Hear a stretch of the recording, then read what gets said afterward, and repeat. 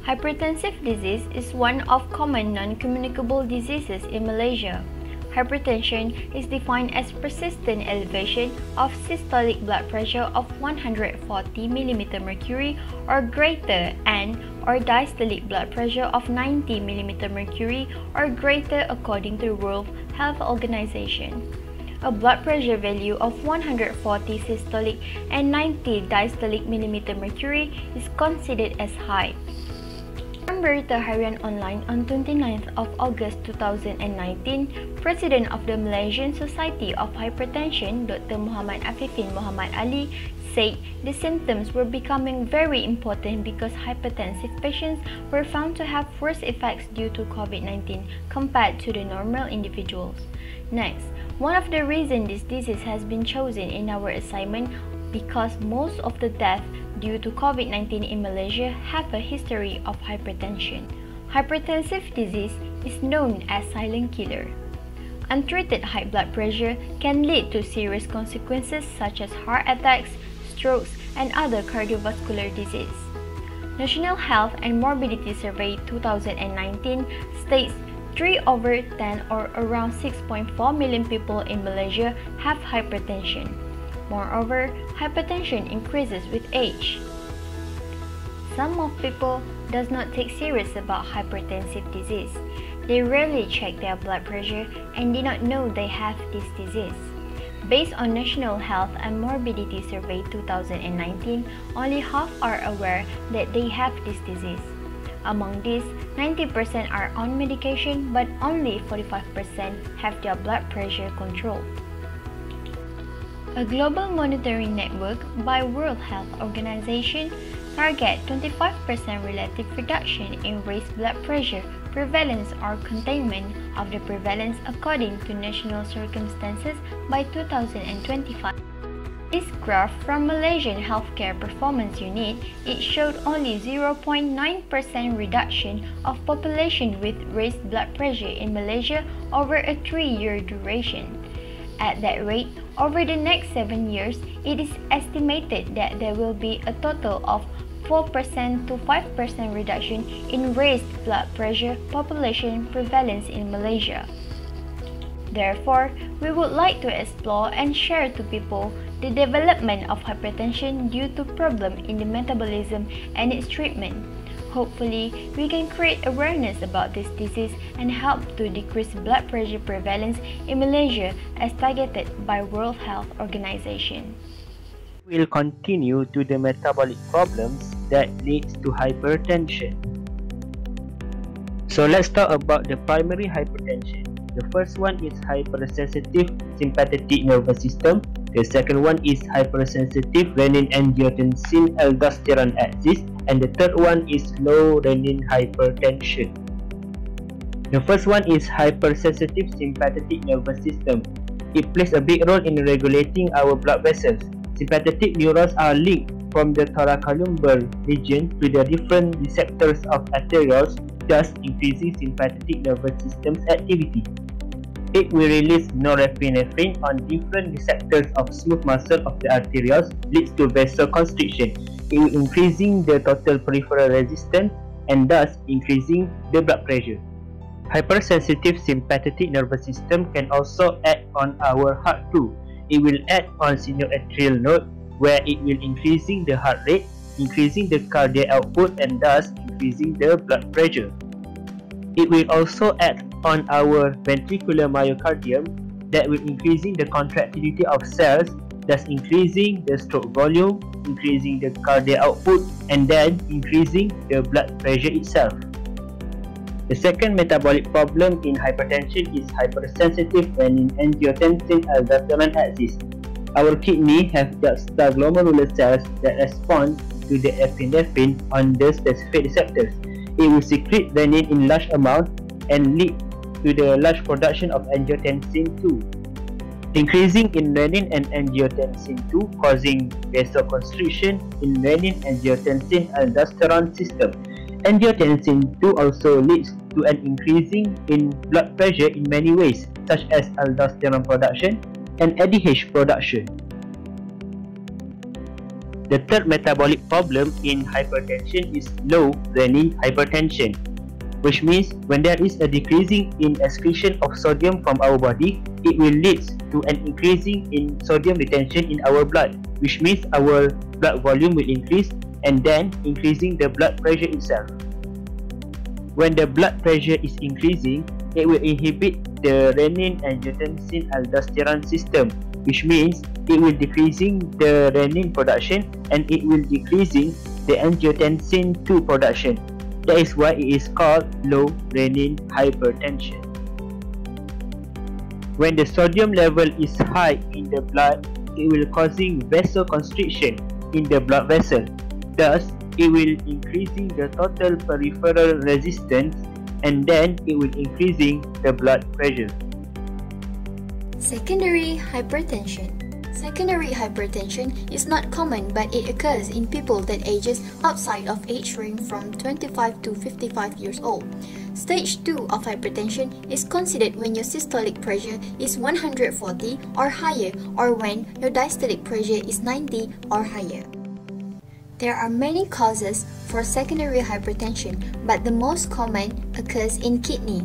The kidney parenchyma consists of two layers, an outer cortex and inner medulla. However, if the parenchymal tissue is damaged, there is many complications that will occur. For example, glomerulonephritis is an inflammation of glomeruli in the kidney. Glomeruli remove excess fluid, electrolytes, and waste from the bloodstream and pass them into urine. Glomerulonephritis occurs by itself or sometimes as part of another disease such as diabetes. The cause can be from immune disease such as lupus, which is a chronic inflammatory disease. Lupus can affect many parts of your body, including your skin, joints, kidney, blood cells, heart, and lungs. Severe or prolonged inflammation associated with glomerulonephritis can damage your kidneys. As a result, dangerous levels of fluid, electrolytes, and waste build up in your body. Damage to your kidneys and the resulting buildup of waste in the bloodstream can raise your blood pressure. Glomerulonephritis can lead to high blood pressure because it reduces kidney function since it is damaged, so that they lose their filtering ability and influence how your kidneys handle sodium. Therefore, sodium retention occurs will lead to increase of the blood volume, and lastly, the blood pressure will increase. Another cause of secondary hypertension in kidney is renal artery stenosis or RAS, which is the narrowing of one or more arteries that carry blood to kidneys. Narrowing of the arteries prevent normal amounts of oxygen-rich blood from reaching the kidneys. The kidneys need enough blood flow to help filter waste and remove excess fluids. Reduced blood flow to your kidneys may injure kidney tissue and increase blood pressure throughout your body. The causes of renal artery stenosis is the buildup on kidney arteries where fats, cholesterol, and other substances like plaque can accumulate in and on the kidney artery walls, which will lead to atherosclerosis. Atherosclerosis occurs in many areas of the body and is the most common cause of renal artery stenosis. As these deposits get larger, it can harden, reduce blood flow, cause kidney scarring, and eventually narrow the artery. Due to the reduced blood flow, excretion will be lessened and buildup of sodium is occur. Hence, the increase of blood pressure will occur at the end. What are the treatments by medicine for hypertension? Thiazide diuretics, angiotensin converting enzyme ACE inhibitors, angiotensin II receptor blockers ARB, calcium channel blockers, beta blockers,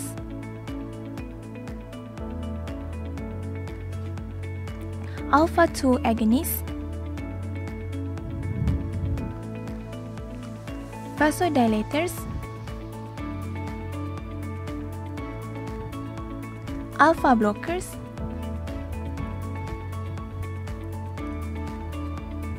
alpha beta blockers,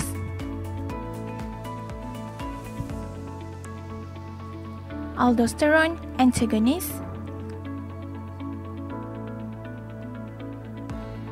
renin inhibitors, and central acting agents. In order to treat hypertension, there is also treatment by changing lifestyle. Firstly, eat a healthy diet. Eating a diet that rich in whole grains, fruits, vegetables, and low-fat dairy products and skims on saturated fat and cholesterol can lower your blood pressure. Get plenty of potassium, which can help prevent and control high blood pressure. People with hypertension also need to reduce dietary sodium. As high sodium intake leads the body to hold on to water in an effort to dilute it, this extra water increases blood volume before it increases blood pressure. People with hypertension may need to keep their daily sodium intake between only 1,400 mg and 2,300 mg per day. A small reduction in the sodium in your diet can improve your heart health and reduce blood pressure. Next is by reaching a healthy weight. Blood pressure often increases as weight increases.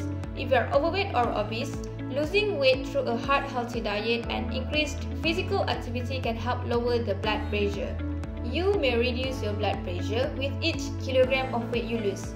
In addition, being overweight also can cause disrupted breathing while sleeping, which is sleep apnea, which further raises your blood pressure. Exercise regularly is also important for people with hypertension. As exercise can help to avoid developing hypertension, regular exercise such as 150 minutes a week or about 30 minutes most days of the week can lower your blood pressure. And last but not least, quit smoking.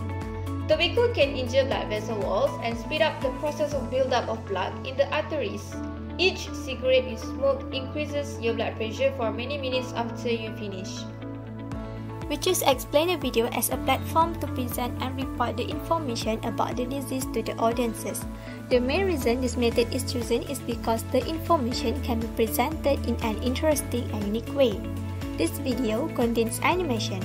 Animation is a method in which figures are manipulated to appear as moving images. Animation makes the presentation more interesting and can grab people's attention as it is not boring. The audiences will have interest to watch the video until the end. Other than that, there are many pictures can be used in the video. Audio, photo, and many other pictures can be inserted or included in the video. For instance, the photo inserted in the video can make people visualize that information, so the information can be understood easily by the audiences. The explainer video is concise with information. The contents are simple as we simplify the complicated information using the pictures. This video can save people time because people do not have to read a long paragraph to search for points. Next, this video is easy to access. It can be shared directly in other platforms such as Instagram, Twitter, and Facebook, so the information and the knowledge can be spread and shared easily. Besides, video is one of the audio-visual aids in learning. The use of audio-visual aids in learning can make teaching learning process effective, and it provides people a realistic approach and experience. People will get better understanding as this explainer video contains both audio and visual. From different perspectives, the group members can learn and get more creative in using technology. The skill in using technology such as producing video can be very useful to the students because technology has been widely used in our life.